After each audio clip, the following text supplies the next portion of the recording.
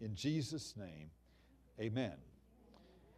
In Luke chapter 19, I'm going to begin at verse 1 again, where it says, And Jesus entered and passed through Jericho, and behold, there was a man named Zacchaeus, which was chief among the publicans, and he was rich. And he sought to see Jesus, who he was, and he could not for the press, because he was little of stature. And he ran before and climbed up into a sycamore tree to see him, for he was to pass that way. And when Jesus came to the place, he looked up and saw him, and said unto him, Zacchaeus, make haste and come down, for today I must abide at thy house. And he made haste and came down and received him joyfully. And when they saw it, they all murmured, saying that he was gone to be guest with a man that is a sinner. And Zacchaeus stood and said unto the Lord, Behold, Lord, the half of my goods I give to the poor. And if I have taken anything from any man by false accusation, I restore him fourfold. And Jesus said unto him, This day is salvation come to this house, for so much as he also is a son of Abraham. For the Son of Man is come to seek and to save that which was lost. Now, last week we started to use this as a kind of a framework or an outline to look at some of the aspects of the nature of God. And we were talking somewhat about His trustworthiness last week. And that we don't need to compare ourselves to what's going on around us, but we need to keep our confidence and our focus on Him. Right? Now, there's two aspects of this that I want to bring out again this morning before we look elsewhere here. At verse 5, Jesus says, I must abide at thy house. It's in God's economy, as I take direction from the Father and do what I see Him do and say what I hear Him say, it has become necessary for me to come to your house.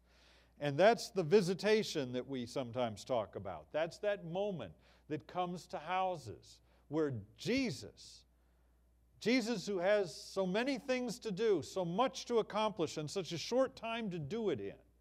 Jesus, who could have spent this afternoon training His disciples, or spent this afternoon apart in prayer, or spent this afternoon healing the sick, looks at this man and says, It's necessary for me to come to your house. This guy and his house mattered that much to the Father that He could warrant that kind of personal assignment of Jesus' attention.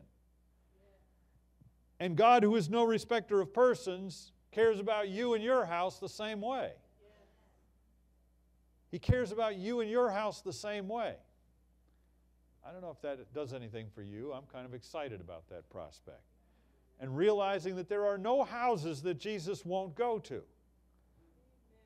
No houses that Jesus wouldn't be in. That's kind of remarkable when you think about it. And then the second thing is in verse 10, this oft-quoted statement where Jesus says, The Son of Man is come to seek and to save that which was lost.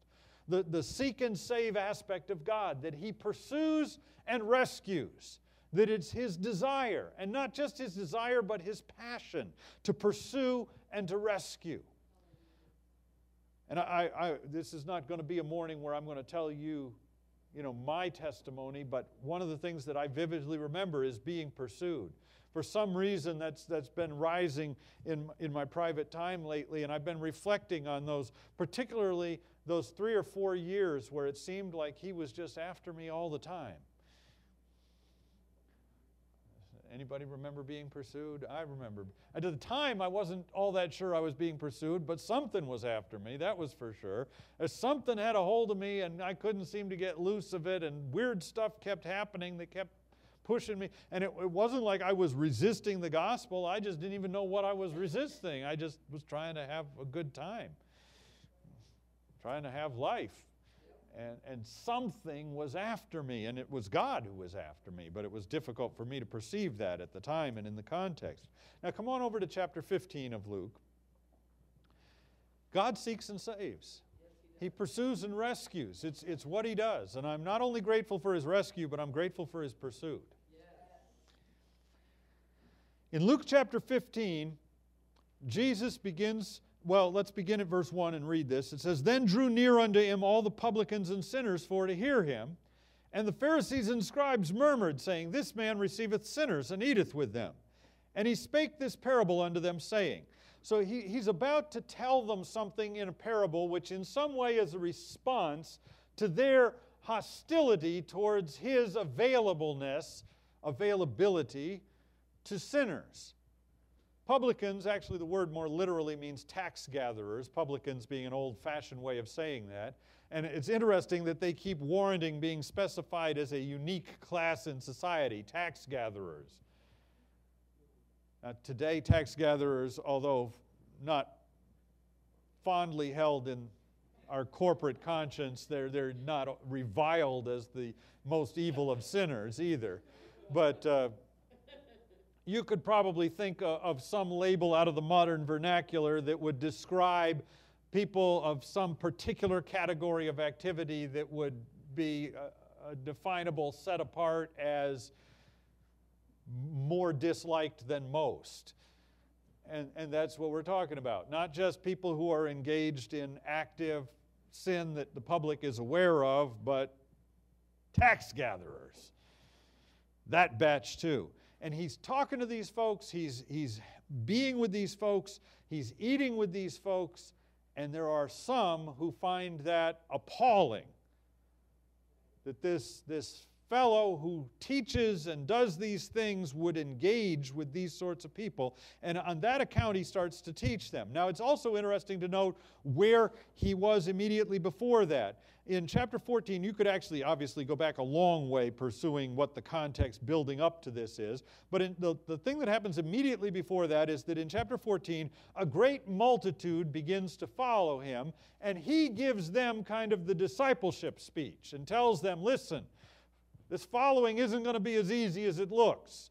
Count the cost. There's something to be done here. You're going to have to drop the other pursuits of your life and pursue this. You're going to have to make this your top priority if you're serious about this. And as he says that, sinners and publicans are coming to him. And sinners and publicans, in responding positively to his statement that this is a commitment of your life and not just something to entertain you for the afternoon, as they come, those who would consider themselves religious, the Pharisees and the scribes, the Pharisees and the experts in the Scriptures, set themselves apart and said, what's up with this? Look at who he's talking to. And in that context, he starts to tell them this parable. And he says to them, what man of you, having 100 sheep, if he lose one of them, doth not leave the 99 in the wilderness and go after that which is lost until he find it? So the question on the table is, if you had 100 sheep and one of them wasn't here, wouldn't you leave 99 of them grazing here and go look for the one that's missing? Well, the logical answer, of course, is going to be yes. I mean, very few of these people are going to say, well, 99 sheep is almost as good as 100. And really, in the big scheme of things, we're likely to lose a sheep somewhere along the line this year anyway. So what difference does it make? Whether it's just lost or whether the wolf got it, whether it needs rescue or who knows? What difference? This is not going to be the answer of somebody who raises sheep, right? Not because you're crazy about sheep, but because this is your industry and you're interested in doing as well at it as you possibly can. And if you had 100, you want to have 100. So he's asked them a question that they are already in agreement with him. Of course we would go find the one. And then he says, and when he had found it, he layeth it on his shoulders, rejoicing. All right, yeah, I guess we'd be happy too. If we succeeded in recovering the one, that would bring pleasure to us. And he says, and when he cometh home, he calleth together his friends and neighbors, saying unto them, rejoice with me, for I have found my sheep which was lost. Well, some of them are perhaps thinking, I'm not sure I'm that exuberant, but most of them are right with him. Yes, this has been a big recovery from a big loss. Losing a sheep is not a good thing. You can't have so many sheep that you don't care about losing a sheep. And so we're going to celebrate if we find the one that we've lost. And he says, I say unto you that likewise joy shall be in heaven over one sinner that repenteth, more than over 99 just persons which needeth no repentance. The celebration is for the change in those that change. And if you don't need to change, there's a lot of pleasure, there's a lot of peace and joy, there's a lot of glory and strength in that, but we're not going to throw a party because you don't need to change. Parties are for the change in the change of the ones that need to change. He didn't say if a guy goes out with 100 sheep and comes back with 100 sheep, he throws a party for his friends and says, yay, I've still got 100 sheep. He said if a guy goes out with 100 sheep and ends up with 99, he throws a party when he finds the one. We're talking about the passion that says one is enough. The passion which looks at a little guy named Zacchaeus hanging in a tree and says, your house needs a visitation today, and I will be that visitation. The passion which says, no one is so insignificant, they will not be pursued. There may be 99 gathered around the throne singing, holy, holy, holy is the Lord, but the one who isn't still has the Father's attention. It's obviously a sobering parable for people who've just been saying, why is he talking to people like that? Why is he dealing with folks like that? Why would he pursue people? Doesn't he know what type of people he's got around him? Doesn't he know what type of people he's teaching today? Doesn't he know what type of people he's laying his hands on and praying for and blessing? Doesn't he know? Doesn't he realize what's happening there? I won't ask you if you've ever been that person, but I think most of us have had at least a moment of that somewhere along the line where we've looked and thought that somebody obviously wasn't being very discerning in their ministrations because they were dealing with somebody who ought not to be dealt with. Everybody smiles and nods, so nobody else will think it's you, right? But apparently in God's economy, that's not as big a deal as it is in ours. Now, verse 8 takes us to another level. Jesus doesn't pause, he just keeps rolling, and he says, either what woman having 10 pieces of silver? Now, the fact that he's addressing, that he's throwing this out in a hypothetical situation like there is a woman, suggests that this is a mixed crowd he's dealing with, that he isn't just talking to men. The previous example was which man among you, which woman out there wouldn't. You got to have some women out there to make this example work, right? Yes. It'd be a peculiar thing to say to an all-male crowd. Sometimes people get the notion that Jesus only had any ministry with men, but you have to read the Gospels and you'll notice that there's women all over the place. And here he's talking to women. He says, what woman, having 10 pieces of silver, if she lose one piece, doth not light a candle and sweep the house and seek diligently till she find it? She doesn't say, I've still got 9. 9 is enough. I don't really need 10. I could probably live on 8 if I had to. She says, I had 10. I want 10. There's 10. Yes. The fact that I have 9 is insufficient. I want 10. The Father in heaven is not willing that any should perish. There is nobody that he wants to say, forget them. They're not necessary. They're unimportant. They don't matter. I've got what I need. Are you awake? There is no point in the harvest where he is disinterested in additional harvest. He says, she notices a coin is missing. What's she going to do? She's going to turn on the lights. She's going to start sweeping, moving the furniture. We're going to find that coin. And when she hath found it, she calleth her friends and her neighbors together, saying, rejoice with me, for I have found the piece which I had lost. You ever phone somebody to tell them you found something? Yes. They weren't looking for it. There's more than a few of you there. Yeah. They weren't looking for it, but you wanted to tell them because the rejoicing was just that great. I've got my car keys! You're not coming to give me a ride. It doesn't make any difference to me. But apparently this rejoicing is too big for one person to contain. I just want the world to know. We don't have to change the locks on the house. I found the keys. And that's what he's talking about. He's talking about just that crazy. You know what it's like when somebody's that happy about something. The rest of us kind of look at them like, please. I know where my car keys are too. You don't see me acting like that, you know. Don't we? Is there anybody out there who's just always waiting for that opportunity? You know, your friend phones you up and says, I found my car keys. And you go, oh, yes, yes. I hope I get another call like that. Is there anybody who's just waiting to rejoice? No, we play it cool. That's good. I'm pleased for you. Would have been really inconvenient if you hadn't. Yes, I can see that would have been a problem. Oh, and costly too. Yes.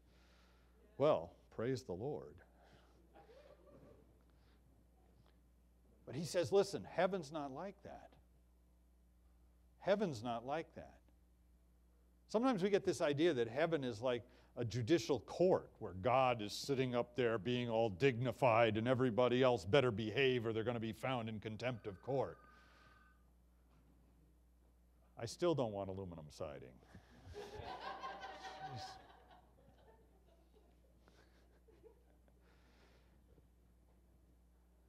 So we're in a judicial court, and we got this idea that God's just sitting there looking all angry and pompous and everything around. We got big old angels making sure that the kids don't make any noise.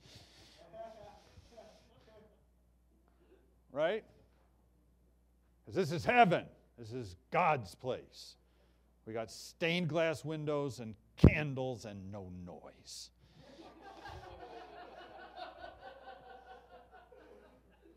So that's the way God likes it. We know because He made us to be like Him. And that's the way we like it. Are you home? But I don't see any examples of heaven where it's like that. Every time we get a glimpse into heaven, there's stuff going on. And most of the time, it seems to be kind of rambunctious stuff.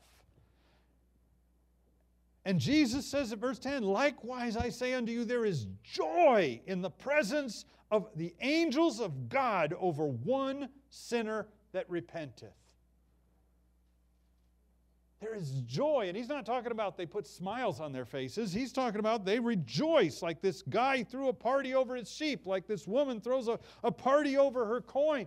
There is joy. These angels are slapping high fives and cheering with each other, and they're having a good time up there because one sinner repented.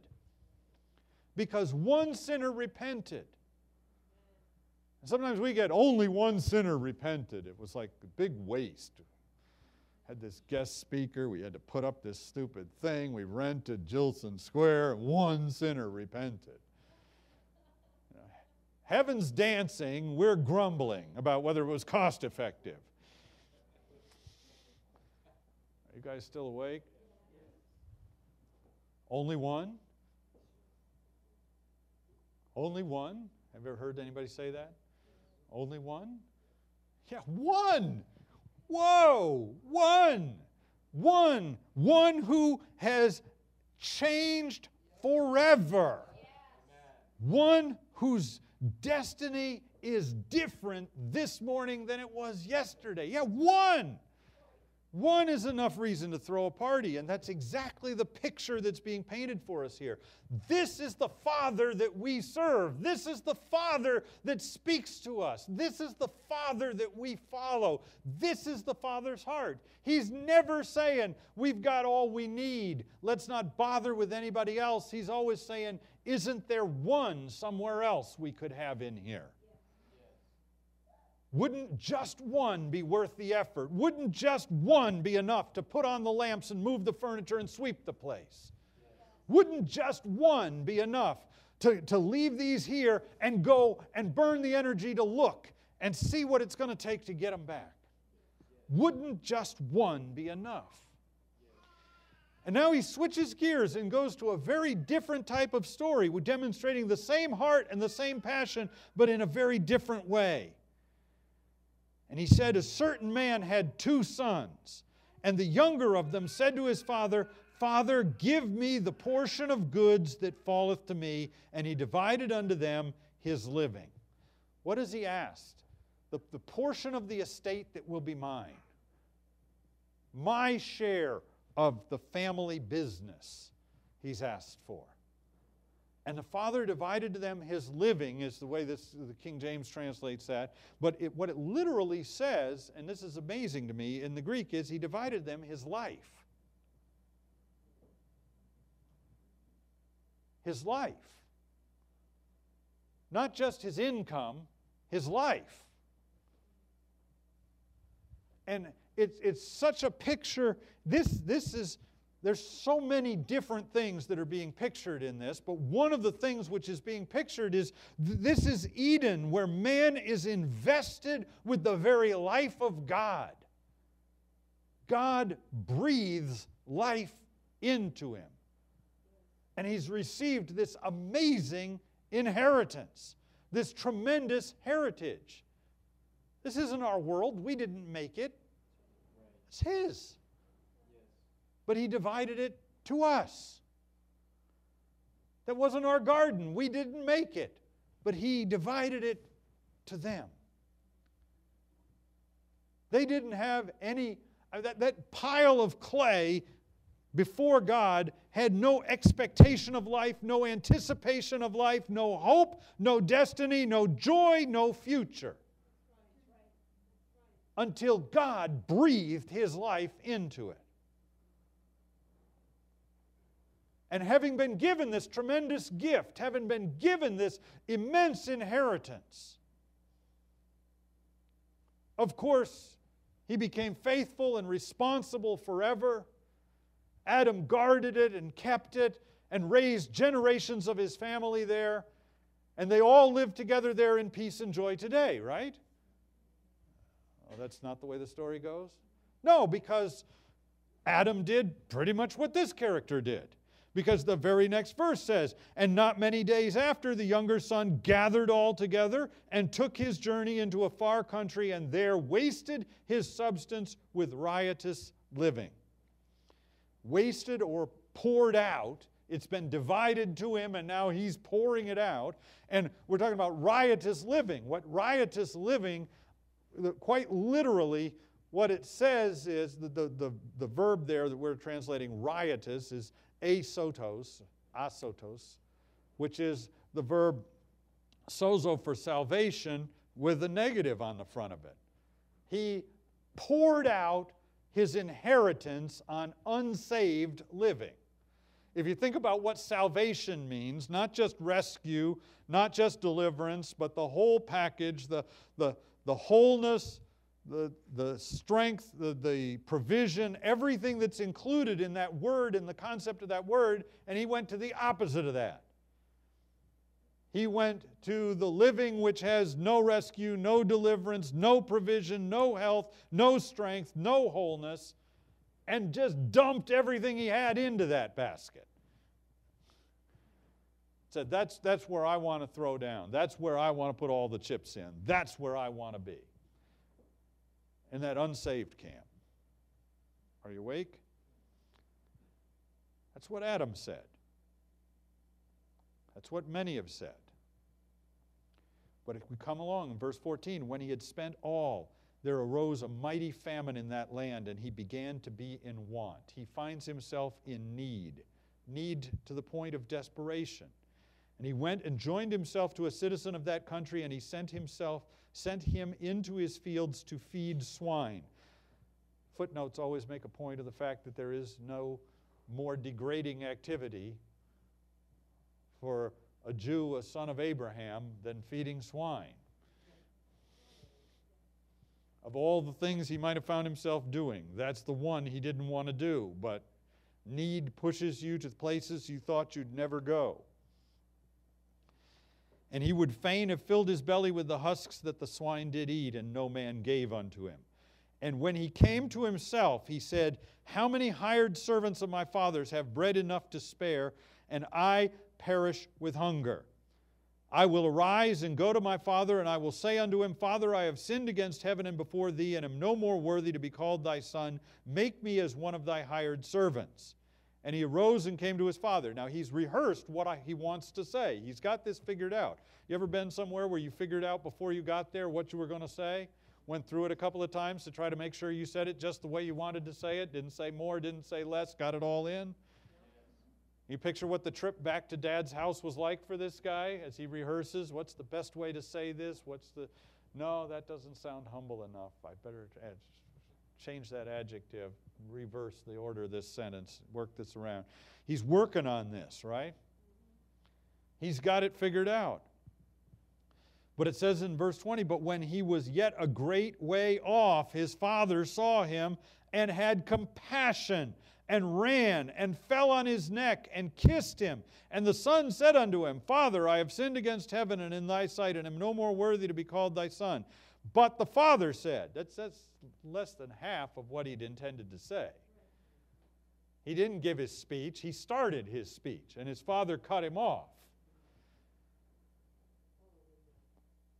But the father said to his servants, Bring forth the best robe, and put it on him, and put a ring on his hand, and shoes on his feet, and bring hither the fatted calf, and kill it, and let us eat and be merry. For this my son was dead, and is alive again. He was lost, and is found. And they began to be merry. That's the party that we've been reading about over and over again. So far, this one reads just like the other stories we've encountered. Something he had was lost. He wanted it back. In this case, he didn't go and get it, but when it came into sight, he went and got it. And we're having a party. This is very much like these other two stories, except there's a little more to this one. It says in verse 25, Now his elder son was in the field, and as he came and drew nigh to the house, he heard music and dancing, and he called one of the servants and asked what these things meant. And he said unto him, Thy brother is come, and thy father hath killed the fatted calf, because he hath received him safe and sound. And he was angry, and would not go in. Dad's throwing a party, and he won't go, because Dad's not doing it his way. Everybody looks sober all of a sudden. That's a remarkable moment. It's a remarkable place to find yourself. But he's got a bit of an attitude. I've been working hard. I stayed home. I did what was right. Who cuts this grass here, Dad? Who shovels the snow out of this driveway? Wasn't him. He's been off doing his thing, embarrassing you and doing that stuff. He was that guy. I'm this guy. I don't remember the last time you threw me a party. We're having a party for that character? I'm not coming. Are we getting the moment? He's standing outside. He will not go in. Therefore came his father out and entreated him. That's such a picture to me. Because this is the moment when if you're all full of yourself, you get all patriarchal. You will so come in here. You come in this house. Hello? The father's out talking to him. This is a father that's willing to pursue. This is a father that's willing to go where you are. This is a father which has more interest in you than you have in him. And the father comes out to him. And he entreats him. And he answered and said to his father, Lo, these many years do I serve thee, neither transgressed I at any time thy commandment. And yet thou never gavest me a kid that I might make merry with my friends. But as soon as this thy son was come, which hath devoured thy living with harlots, thou hast killed for him the fatted calf. And he said unto him, Son, thou art ever with me, and all that I have is thine.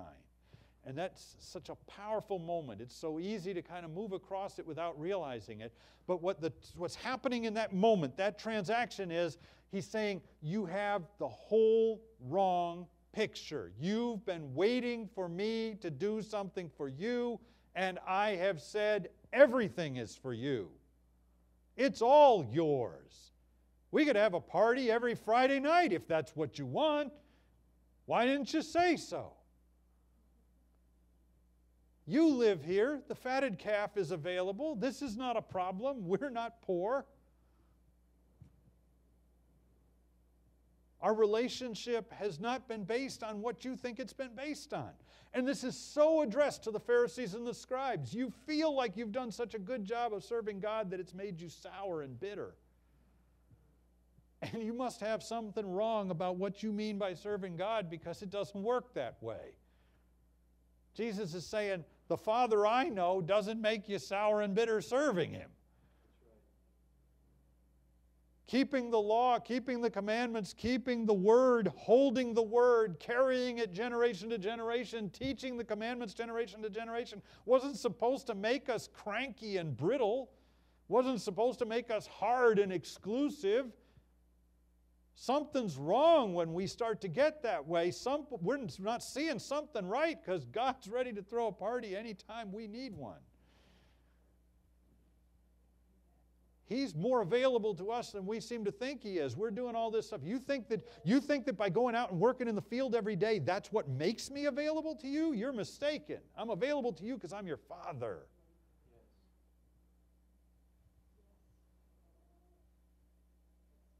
He's got the whole wrong picture.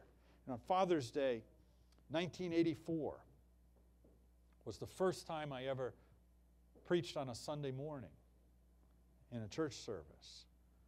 And I remember the Father's Day message that I did, built mostly out of Galatians, but it ended up here in this particular story, and it was entitled Sons Who Serve, because it followed a progression between servants of God, sons of God, but sons who serve, and not serve out of a sense of need or compulsion, but serve out of love.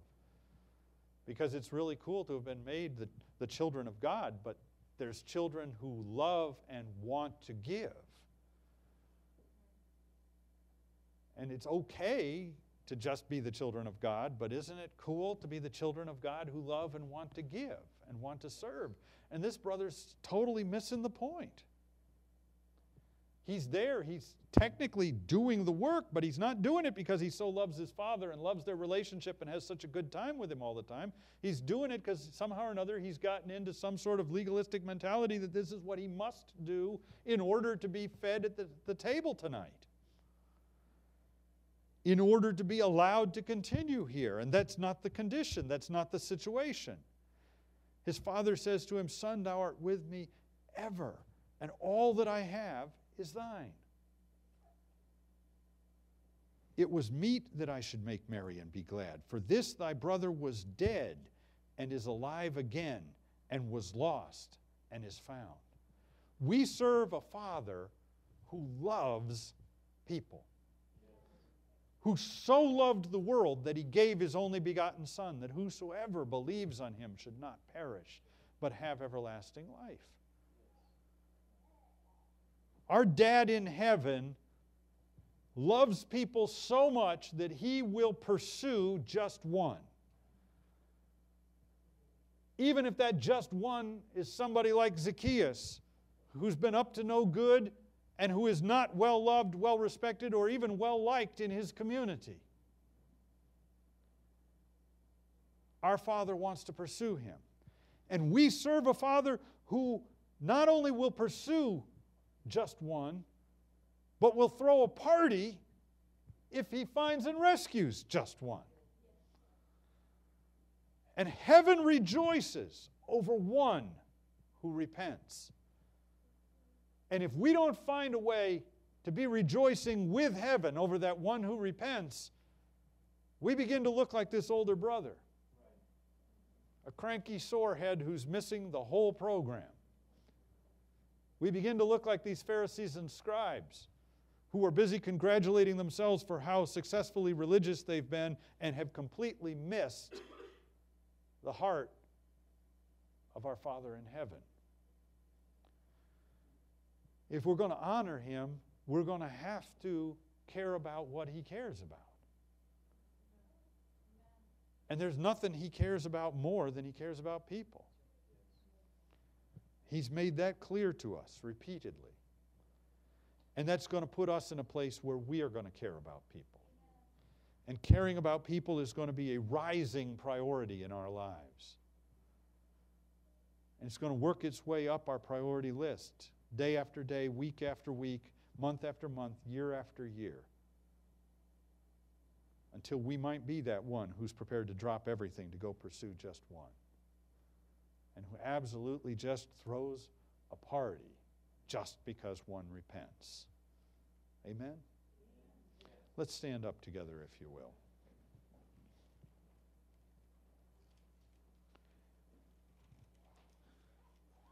In the 10th chapter of the book of Romans, it tells us how we make that first step back, if you will, from the far country where we're feeding swine. When it tells us at the 9th verse of the 10th chapter that if thou shalt confess with thy mouth the Lord Jesus, and shalt believe in thine heart that God hath raised him from the dead, thou shalt be saved.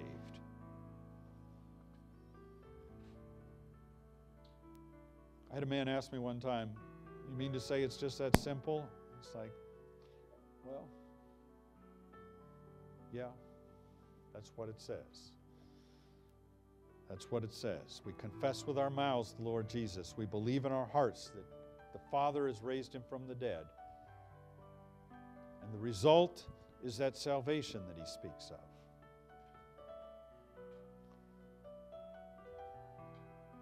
Let's take a moment and pray together. I'm going to offer that prayer. You can join me if you will. And frankly, I can think of no better Father's Day gift for our Heavenly Father than making the bold declaration that our hearts believe and rejoice that He has raised Jesus from the dead